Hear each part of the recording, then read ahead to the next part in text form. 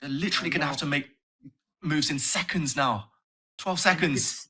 You see the outline of the mating attack. Gukesh, he pushes his pawn, it looked like, but here comes rook takes f7, and the bar is all the way up. That means there is a checkmating construction. Gukesh brings his king back, slaps the clock, and Alireza, he needs to make a move. He is down to 5 seconds. He plays knight f8, and he's found the checkmate. There it is. Gukesh, he puts his hand in the air. He cannot believe it.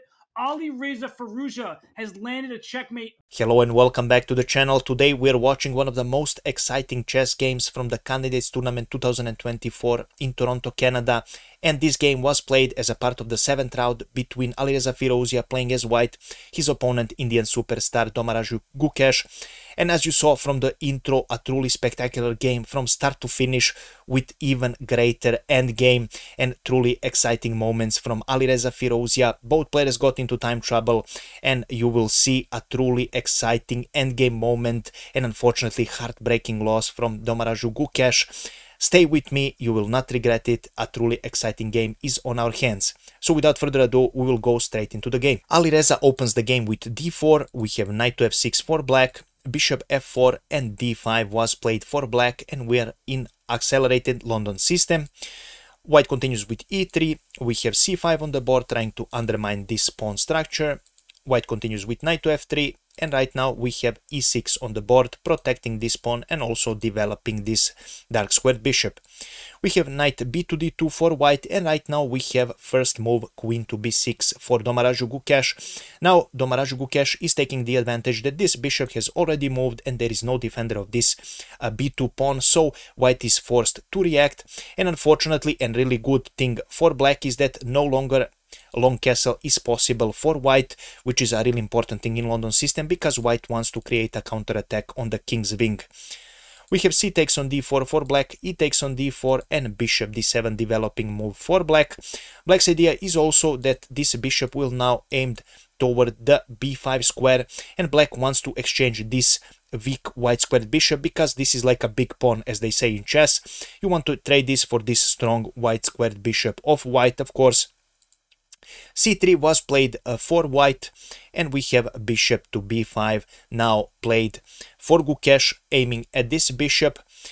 White continues with h4. Now this is usually the recommendation of the computer. AlphaZero recommends this move, also recommends pushing this pawn whenever you are in trouble. Strategically, it is always good to push your flank pawns, so this is the computer recommendation, and of course Alireza Firouzja plays it.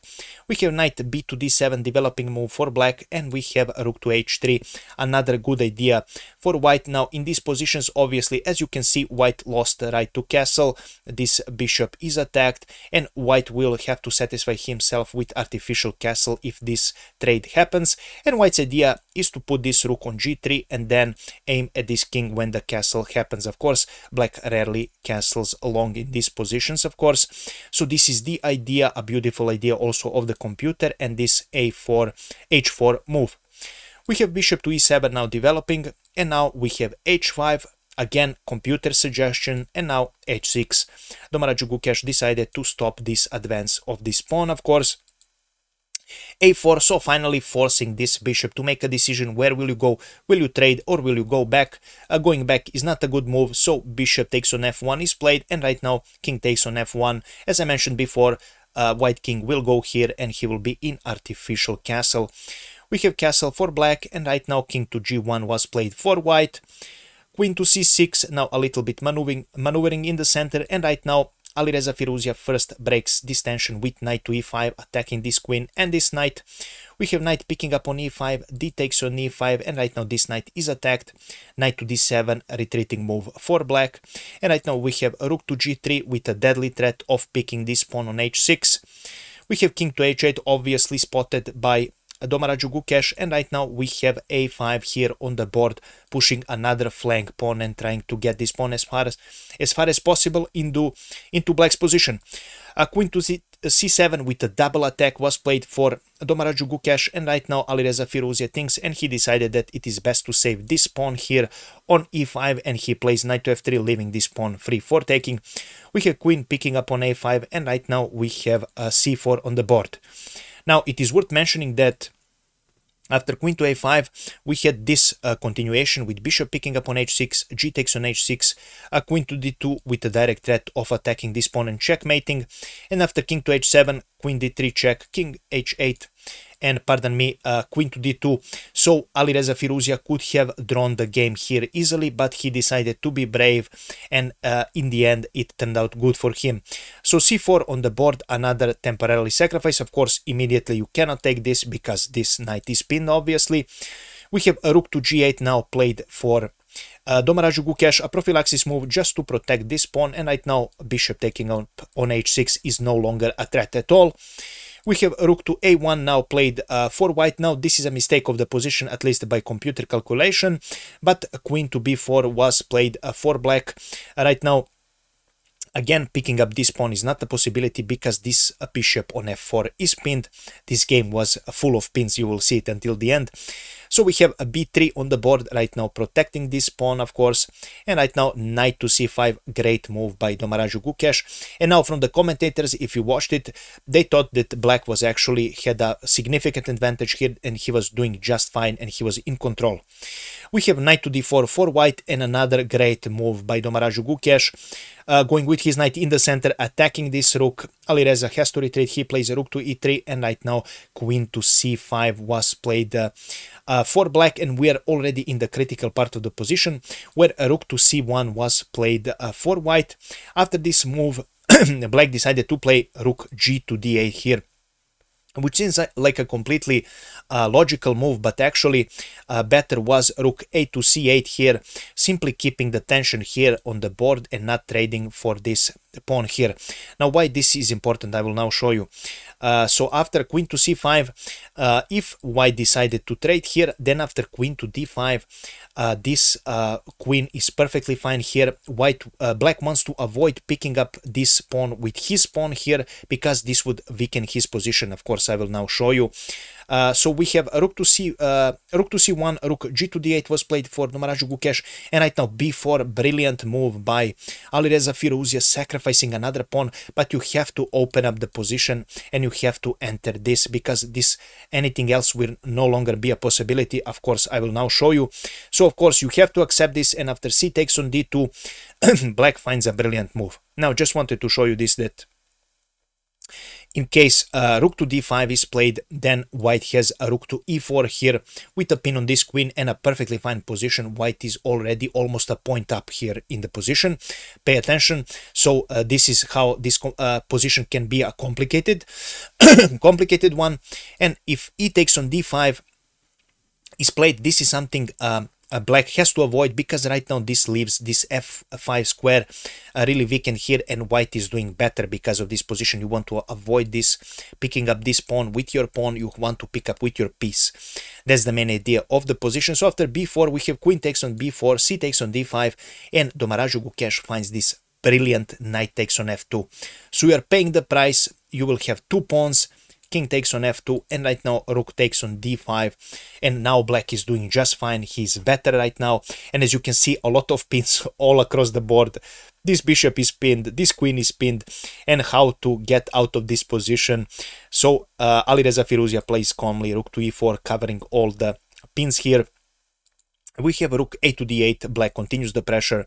Bishop e3 is a must here to protect this knight, and right now after bishop c5 it looks like this knight will fall, but Alireza Firouzja finds the only move of the position. That's a brilliant queen b3, forcing the trade of the queens.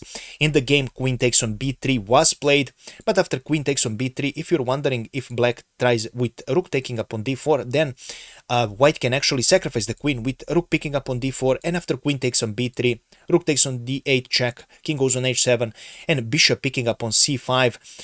Sorry, not bishop picking up on c5, but rook picking up on c5, because this would blunder a rook.